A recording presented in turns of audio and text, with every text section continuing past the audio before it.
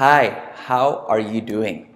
Thank you so much for allowing us to communicate with you, to chat with you, to be in your space wherever you are at today. Maybe you're here, you're watching this, you're carrying some sort of burden in your heart about your family, about all kinds of stuff all around you. Today, before we go into the service, I'd like to pray with you. I want to bring all these needs before God, and we're going to trust God together that He is a God who is kind and faithful, and He listens to us when we pray. So, would you pray with me? Lord Jesus, we bring to you our families, we bring to you our worries and our anxiety about our lives, about our future, about our finances, about our business, about all kinds of things.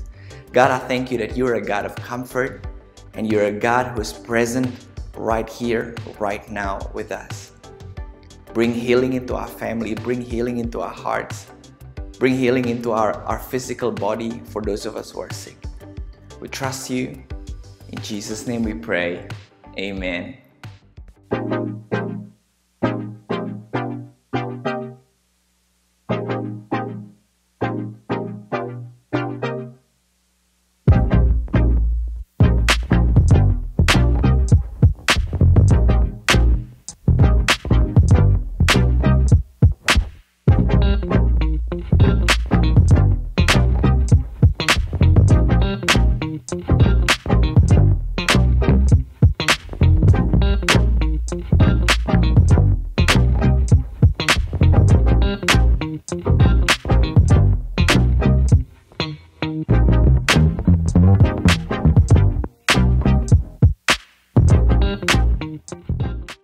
Hi again. Right now we're going to take some time to give our tithes and our offering. We know that for a lot of us this time has been a time of financial stress and financial anxiety. And as a church, we are actually amazed of how many people during this time have joined in this journey of giving. We're amazed of the type of people that gives. It's ranging up from rich people, poor people, normal people, just like you and like me, making a difference together. And this is our encouragement to a lot of you that has been giving from 2 Corinthians 9. And this is what we're trusting God for all of us. And God will generously provide all you need as you give. Then you will always everything you need and plenty left over to share with others. That's what we're trusting God for as a church, that we will have all that we need with a lot of leftovers for us to be able to be a generous church. So thank you so much for joining us in this journey of giving. Thank you so much for making a difference together. All the giving details are on the screen. If you're joining us in person today, hi to you. I'm there, right there in the front row, saying hi to you. The Hello crew, one of the Hello crew will walk around with the giving container if you'd like to give via cash. And there's a card machine at the Hello desk as well if you are joining us in person today. We love you guys. Thank you for being a generous church.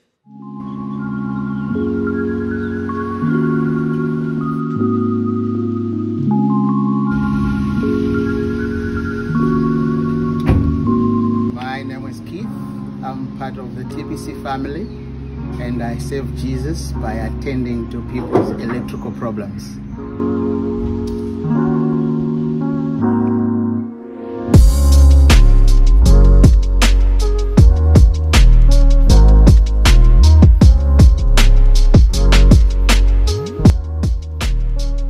Thank you so much for tuning in. Thank you so much for allowing us to come into your homes. We treat this as an honor and privilege, and we pray that God will help us to be the blessing to you that we long to be. May God bless each one of you. Let's pray. Lord Jesus, as I speak about mourning this morning, may something shift in our hearts and in our world. I ask it in Jesus' name. Amen. Well, here we are. We are in person and online. And this service that is being recorded now, I'm going to be preaching the same sermon on Sunday morning.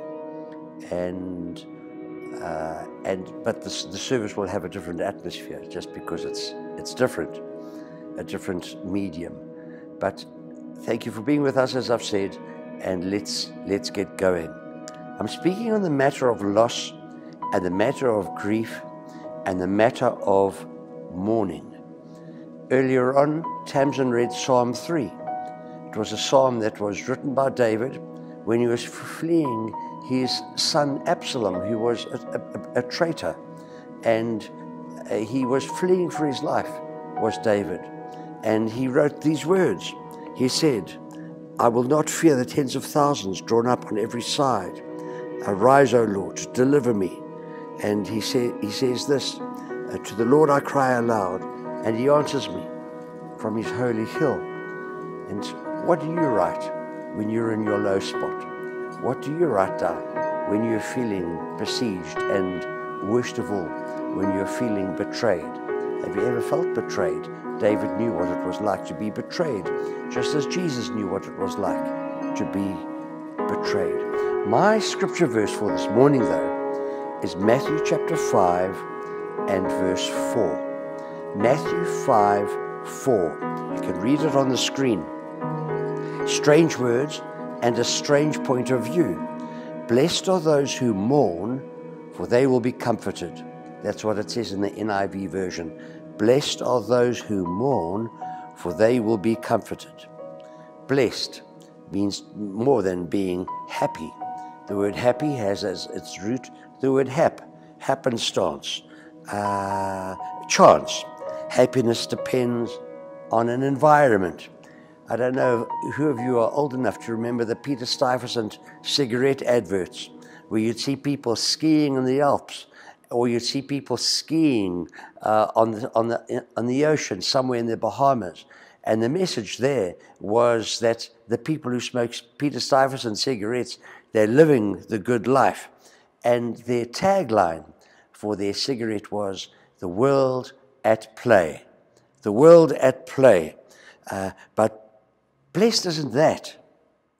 It doesn't depend on your environment. You don't need the Bahamas or the ski slopes of Aspen in order to be blessed or happy. You don't need to be at play in order to be happy. And one thing that we want to avoid with all of our energy, all of our being, is we want to avoid unhappiness. We don't want to be unhappy. We shun mourning outside of the church and inside of the church. People find it uncomfortable when they are speaking to someone who is in a place of mourning. They don't know how to deal with it. They say, "I don't know what to say." Or they say, "Phone me if you need anything." But the phone call never comes, of course. Compassion is reaching out to people who don't have the strength to reach out to you. And if somebody is mourning, reach out to them and put yourself in their space. That's the most helpful. Happiness. Blessed. Blessed is not happiness. Entertainment is escape. It's escaping. The world says forget your sorrows. That's the goal. But mourning has a role in our lives. And mourning also has a role in our theology. The church at large has embraced a triumphalistic theology which says win, win, win, God's in charge, you're a victor, everything will go well with your life, and that's the deal. That's a false message, because we have a place of mourning. Blessed are those who mourn, for they will be comforted. To put it upside down, Luke 6:25, the parallel passage, puts it upside down. He says, "Woe to you who laugh now, for you shall mourn and weep." And I'm not saying that to be miserable is to be spiritual. I'm not saying that to be spiritual is to be miserable. The older son objected to the sound of music and dancing. We don't want to be in the tradition of the older son.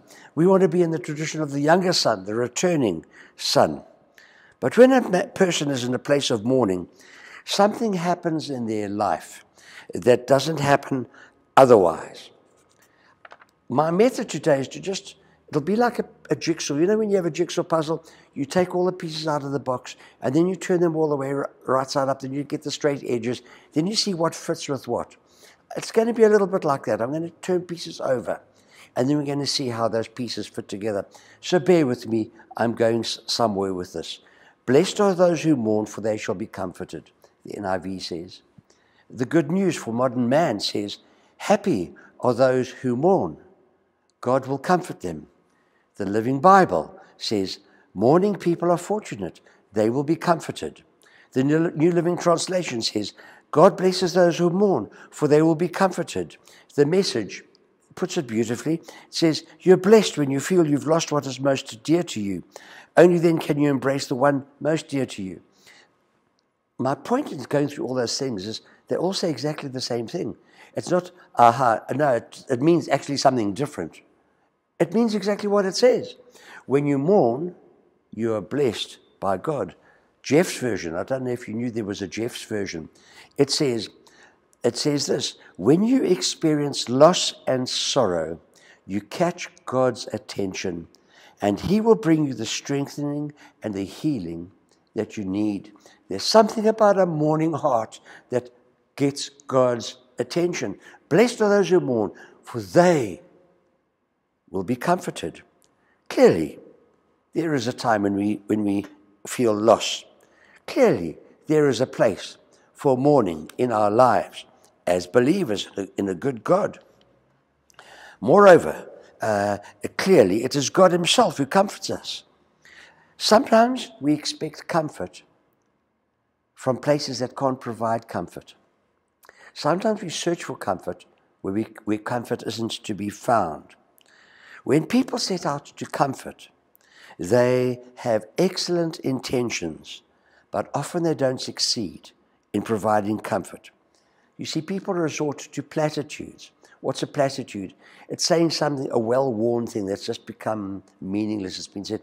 So when the going gets tough, the tough get going. That's a platitude. What's it actually mean? Nothing. Another one is winners don't quit and quitters don't win. What's that mean? Not particularly helpful. And here's a platitude. So sometimes when someone's suffering loss, they're smiling down at heaven from you. Well, if they're smiling down from heaven, why did they not keep up the payment on the policy? And why did they not leave the internet code behind? That would have been useful. Don't smile at me from heaven. People feel like that. And they're not comforted by empty thoughts. Sometimes they resort to equivalence. And you mourning because you've lost someone, you say, now I remember when my granny died, and they compare your loss with their loss. When we are mourning, we need to have the comfort that comes from God. God provides comfort. People can provide certain comfort, but we are all fallen, stumbling, and inadequate in our approaches. So we need to have compassion on each other. But God does provide us with comfort.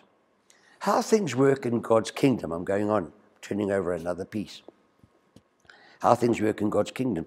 Matthew chapters 5, 6, and 7 is called the Sermon on the Mount. It's been called the constitution and bylaws of the kingdom of heaven. It shows how the thing works. Jesus sent out the 72, saying, say to them, heal the sick, cast out demons, and say this, the kingdom of heaven is drawn close to you. This is the look and feel of heaven that you're experiencing. Excuse me. The kingdom of heaven has come close to you. That's how it looks and how it feels. It was called the gospel of the kingdom. And so Matthew 5, 6, and 7, he says what the kingdom actually looks like. And so mourning is a part of the kingdom of heaven. When you go to London, you've got to discover how London works. And so you want to go on the tube, and the tubes, they're long, and they've got these long escalators that go down. You go down on these escalators, rolling steps. And the way things work in London is you stand left and you pass right. Because some people are in a big hurry. And if I stood next to Wendy, I'd get an earful. I had to stand behind Wendy to get people a chance to get past me. Even when I was carrying those big suitcases, I had to let people get past me. I had to discover how it worked in London. In Russia, they were so kind to us, were the Peshagas. And so they would book a train ticket on a high-speed train. And the train would leave at 8 o'clock in the morning. But they would send the bus, the church bus, ahead of us. And that driver would leave 10 the previous night, and he'd drive through the night. So that when the train arrived at 11 o'clock the next morning, the bus was there waiting to pick us up, to take us to our next destination. And we didn't have to wait or take public transport or anything like that. But we discovered that the coach you're sitting on is important, because not every coach opens on every station. And so if you pull into a station and you want to get off there and you're in the wrong coach, you can't open the doors. You got to, I don't know, you find out these things, especially when their writing is different to our writing. But you've got to find out the way the thing works. And you've got to find out the way the kingdom of heaven works, the way it is. So it is how things work. When you are mourning, something special is going to happen in your life. Blessed are those who mourn, for they will be comforted. Blessed are those who mourn, for they will be comforted. To give a different emphasis, let's turn over another piece, the matter of loss. I chose this subject to speak to you now because we've gone through a period of great loss in our society and in our lives. This last year has been a year, we're on the anniversary.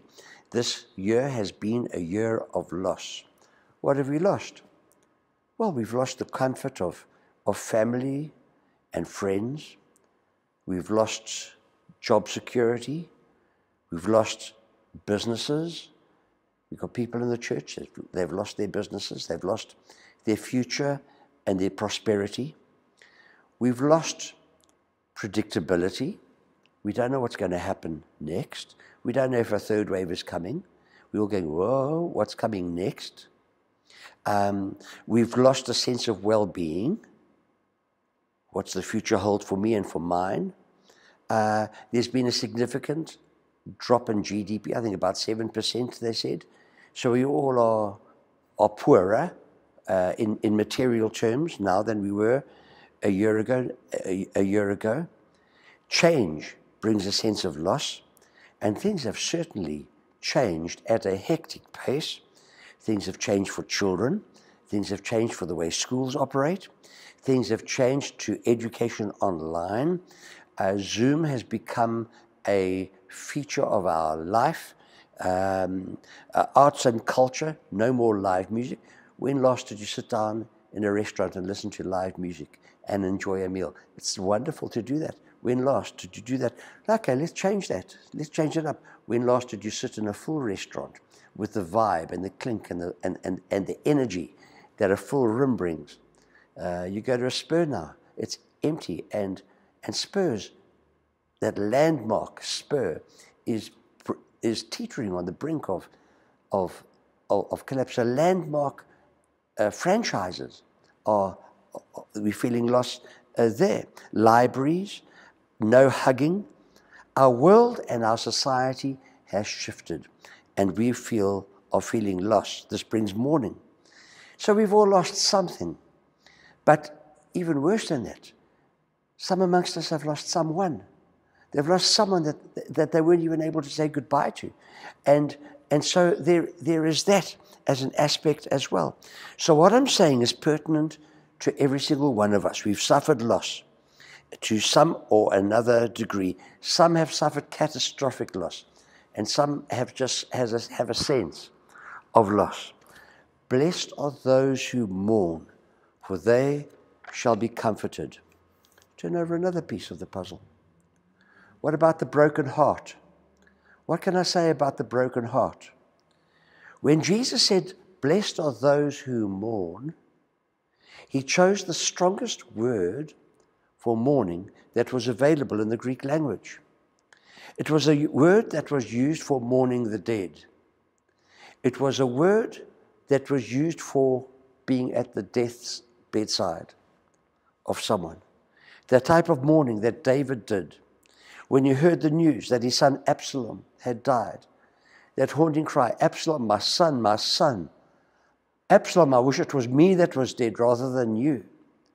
That's the word of mourning that is used there, haunting cries.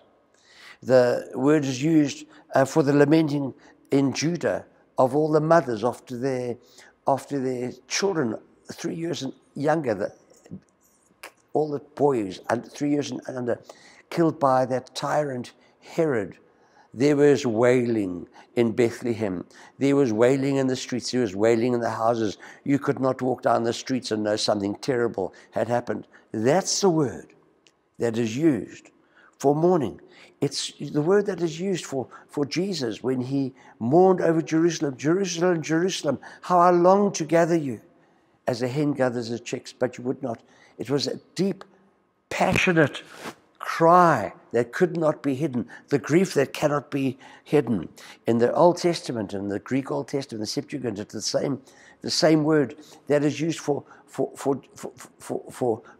Jacob when he hears that his son Joseph has died, and he's shown his blood-spattered, torn clothes, and he cries. His favorite son is the one who brought him comfort. That's the word that's used.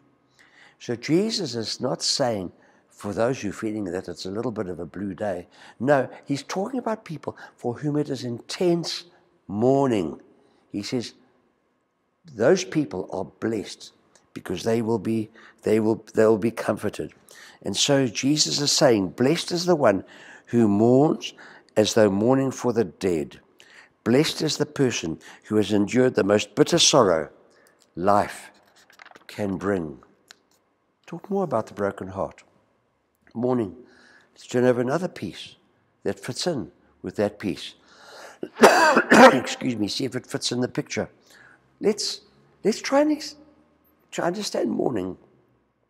What's the opposite of mourning? It helps to understand something, to see what it's not, to see the opposite of what it is. And so instead of saying, what is it, say, what isn't it? What's the opposite of mourning? The opposite of mourning is not happy, and it's not light-hearted. The opposite of mourning is self-satisfied. Did you get that? The opposite of mourning is self-satisfied. All is well with me, and I am fine. The opposite of mourning is the voice of the man who says, I thank you that I am not like other men are. The voice of mourning is the voice of the man who says, God, have mercy on me, a sinner. There you can see what mourning is by seeing what its opposite. It's the voice that says, even though they all leave you, I will never leave you. When Peter, who spoke those words, went out after his denying of the Lord and wept bitterly, he was not on the way out from the kingdom, he was on the way back into the kingdom at that point. When he said, I'm not like the others and I'll never leave you, he was on the way out of the kingdom. You see, blessed are those who mourn. They will be comforted. The broken heart and the mourning heart is the opposite of the self-satisfied heart. The opposite of the mourning heart is the older brother heart, who says, this son of yours. The mourning heart is the heart that says, I've sinned against heaven and in your sight, and I'm no longer worthy to be called your son. That is the true mourning. That heart is comforted. Another piece that we can turn over. There are lessons that you don't learn in a place of prosperity, peace, and self-satisfaction.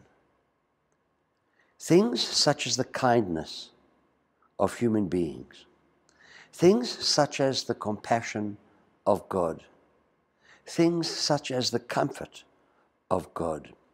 The comfortable person can live on the surface for a very long time. The mourning person makes true contact with God. An absence of mourning makes me callous. It makes me hard-hearted. Blessed are those who are desperately sorry about the suffering in the world. The comfortable person who avoids the uncomfortable things in life lives a small life. I saw last week an interview on Al Jazeera of a woman who was traveling through Afghanistan in a convoy of Toyota Land Cruiser vehicles. And they stopped, and a crowd of women gathered around. And she was a blonde European woman, and Scandinavian, she looked to me. And she described how a woman stepped out of the crowd of women with a little baby and put it in her arms, and take it. And the woman was clearly wanting her to take the baby, to give the baby a better chance in life. And the driver came out and he rudely and forcefully pushed the mother away so that she went stumbling into the dust. And afterwards, when they'd left that place, she said to the driver, "Why did you react so harshly with that woman?" He said, "Because the baby was a girl." There are societies where to be a girl is like a sentence of death. These are things that make our hearts mourn, make our hearts break. The self-satisfied, confined, comfortable bubble, live in a bubble person, they don't receive the comfort of God. Blessed are those who mourn, for they will be comforted. Lord Shaftesbury, the great English reformer and churchman, a political reformer, he described where his burden for Victorian England was extremely unjust, a cruel society. Even if it was a successful society, it was very, very hard on children and women. And he said when he was a little child, he saw a child being abused physically, and he said, "When I grow up, I'm going to give my life to making sure that something like that doesn't happen any longer." Mourning makes you caring. It changes the way that you are, changes the fabric of your life. So blessed is the man who cares about the sufferings and griefs of others. That's something that can be legitimately taken out of those words of Jesus. Or, sorry for the way that I am. That's mourning. I'm sorry that I am me. I had the opportunity to walk around the grounds and the building of the Crystal Cathedral in Los Angeles, Robert Schuller's church. And he had dramatic works of art. If I say dramatic, I mean dramatic. Works of art in the garden area and in the church foyer. They had a piece that haunted me. It was, if you imagine a cube of perspex, it looked like a cube of ice, and maybe 2 meters by 2 meters, a large cube.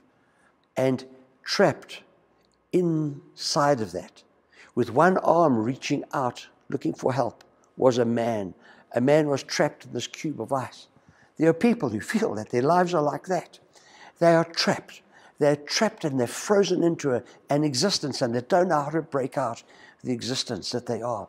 They are mourning, and as they stretch out their hand, it's God who sends His love. It's God who sends His sunshine to melt that ice, to give that person the freedom that they long for, to set that trapped prisoner free.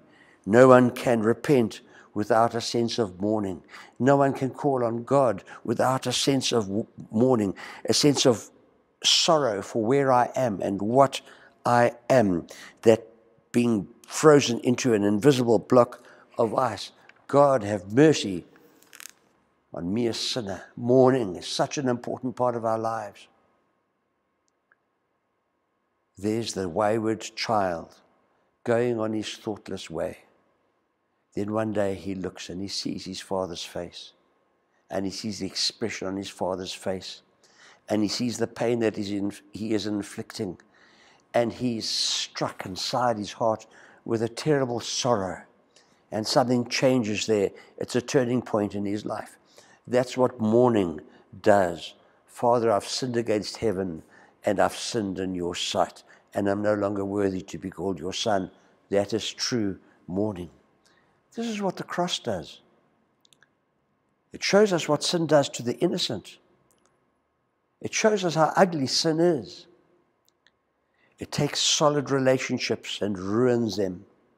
It takes a lovely life and it pollutes it. My good friend, whose son mercifully has returned, but had a time, a season in his life of addiction, of terrible addiction. My friend said to me, I looked at my son and I said to myself, I don't know who that is, but he's not my son. When that son realizes what he's doing, that's what brings mourning to come. We need to be appalled. We need to be outraged at injustice. We need to be appalled at our own state. We need to be desperate about our own condition. When that happens, God's comfort can come. Mourning is the key that opens the cell door that is keeping you a prisoner. You've heard what I've been saying. Has it struck you? Has it hit you? Have you found yourself anywhere described in what I've been saying? Is there mourning in your heart? I want us to pray a prayer of mourning right now. I want us to pray a prayer of penitence right now, where we say, God, have mercy on me, a sinner. Won't you bow your head together with me? And at the end of this prayer, as you say amen, you will be appropriating that prayer for your own self. Dear Lord Jesus, we're coming to you, the God of all comfort, and we say, God, have mercy on us. We're trapped in a block of ice. We're locked in a cell and the door is locked. We need to call on you. We are not satisfied with our lives. Have mercy on us, I pray, in Jesus' name. Amen. If you prayed that prayer, you do need to follow up on it.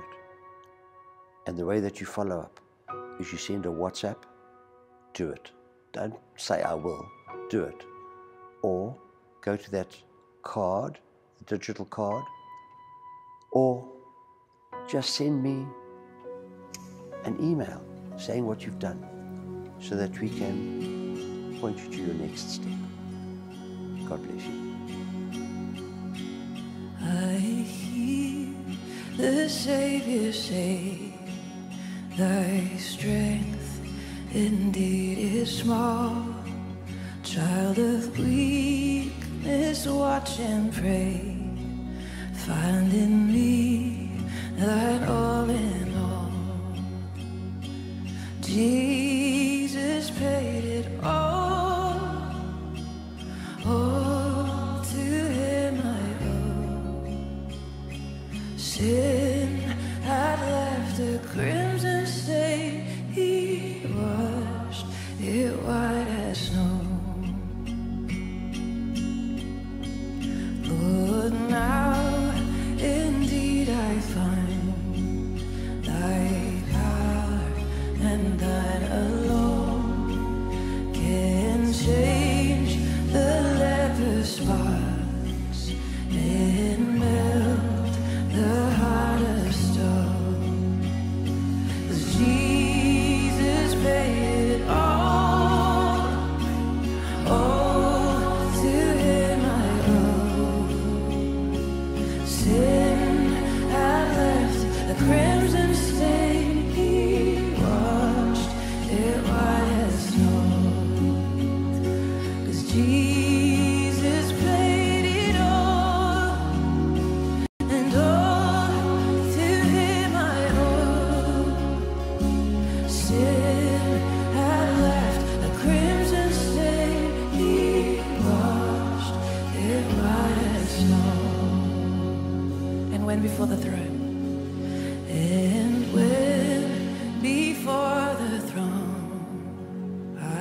stand in Him complete. Jesus died